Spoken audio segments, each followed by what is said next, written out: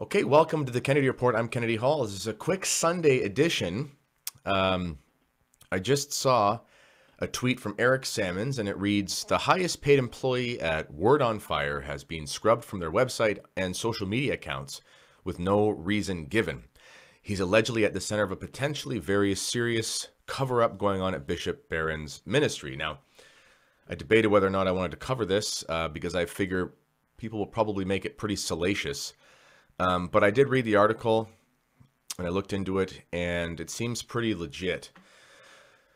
Now, I'm not covering this because I think it's, some bombshell surprise. Oh my goodness, I can't believe this. How could this happen? I actually wanted to bring it up after I saw this because it makes perfect sense that something like this would happen. And this is not because of the bishop or whatever. It's because of the way that these organizations run and the fact that there are problems in the way that basically, I mean, I know technically there's priests there and the bishop, but it's very much a laity-run organization. And there's an article that I'm going to share with you here. And this is actually, if you can see this here, this is the tweet from Eric Sammons. And then here's the article. It's from some guy's Substack. I have no idea who he is. He seems like some Catholic journalist. I think he's a little bit of a leftist. I don't know. But in any case, it's called Sexual Misconduct and Employee Intimidation at Word on Fire. I'm not going to read the whole thing, but basically it centers around this fella named Joey Glure, who I've seen him before. He's basically a bodybuilder or something. He's a fella who lost a bunch of weight and found a conversion. That's great. If you read through it, he's a very highly paid employee, and essentially he has been scrubbed from the website. So, for example, he was part of their Catholicism series, which you can find here at this link. I think this is an archive one, so it loads slowly. It's one of their Catholicism series. Anyway, this is an archived one from back in the day. You can see his name, Joseph Glure, is still there. The picture takes a couple minutes to load there, so I won't wait too long. Along with the fellow who plays Jesus in the Chosen series. There he is, Mr. Glure. This is like internet in the 1990s. Anyway, there he is. You've probably seen him before if you're into Word on Fire. In addition, he's been scrubbed from a bunch of websites. So, for example, if you go here, it shows you that, not that one, sorry. If you go, his testimonies have been removed from YouTube. Okay, you can find that here. Okay, video unavailable. Anyway, so it seems like there has been some, let's call it workplace misconduct. Okay, stop sharing the screen there. Workplace misconduct. And that's not really the major thing I wanted to talk about. The thing I wanted to talk about is we have to learn from the mistakes that we keep making in Catholic organizations.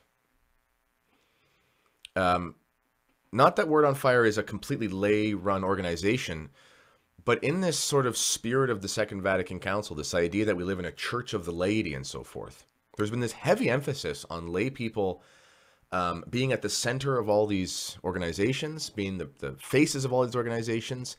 And also there's been this desire to really interact with the world in a really secular way. If you think to how the church used to do it, you think about, for example, Bishop Fulton Sheen, who would interact with the world on a secular or on a technological medium like a television, but he did it 100% as a bishop. He never tried to be what the world wanted. He was just a bishop giving conferences, and he happened to be theatrically trained, I think. Whereas with Word on Fire, they've consistently done what a lot of organizations have done, where they try to mix, what's cool out there, what's the hip thing to do, what are people into, what's going to make us look like the secular thing that everybody goes to, how can we be like them, and then we're going to make that Catholic. Now, there's nothing wrong with using certain good things in the culture. Yeah, I mean, there's nothing wrong with, for example, having a Catholic music festival, and you just have a bunch of musicians who may or may not be playing explicitly Catholic music, but it's family friendly, there's mass, and it's a fellowship. That's fine. But when you start making something that almost becomes like a just a secular television organization, if that makes sense. Or, you have this insistence on bodybuilding and these things that are very worldly. And you also have this mixing of men and women working together in these organizations where the leadership is not necessarily clear. You're going to run into problems. Why would we expect that in an organization filled with lay people, we would avoid the pitfalls of every other secular organization filled with lay people, whether it be religious or not? And this brings me to my final point. This is why the church always had organizations run by priests and nuns. There's a reason for that. People who have a vow of celibacy. It's only when we start to see the massive mixing between the people that are in the secular world and don't have lives where they've taken vows of chastity, where of course you start to see problems. This is not an indictment on Word on Fire. This is an indictment on the methodology that a lot of these organizations, even if they're well-intentioned, have taken.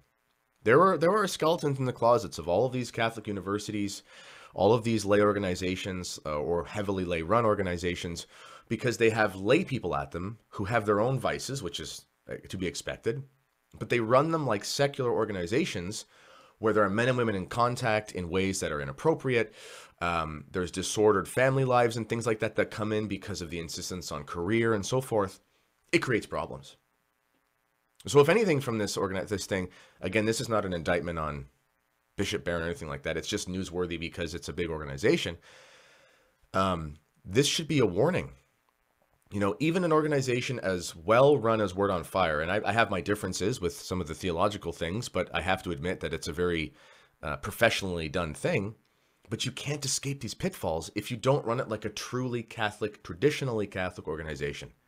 There needs to be priests, there needs to be nuns, there needs to be separation of single people, married men and women. Like, this is just how it's always been done. We've lived through the Me Too movement, all this kind of stuff. These things will keep happening unless we learn our lesson. Now, I'll finish here. Today is the Feast of St. Joseph the Worker. And today our priest gave a wonderful homily about vocations and how St. Joseph is essentially the ambassador for vocations. The best work we can do is obviously the religious life. It's the most efficacious for the world. So it makes sense to think about that on a day like today. And a big part of whether or not somebody will develop a proper vocation will be the element of chastity. That's what our priest said today, and he was bang on about that. And he quoted Father Emmanuel. I can't remember his name, but he wrote a book. I've got to find it, but this is a traditional book from years ago. And he basically said a priest's power is commensurate with the priest's level of chastity. So basically meaning the more pure the man is, basically the holier and more efficacious he is as a priest. And that also applies, he said, to the religious life as well, in a different way, obviously, they don't have ordained religious powers, but you know what I'm saying.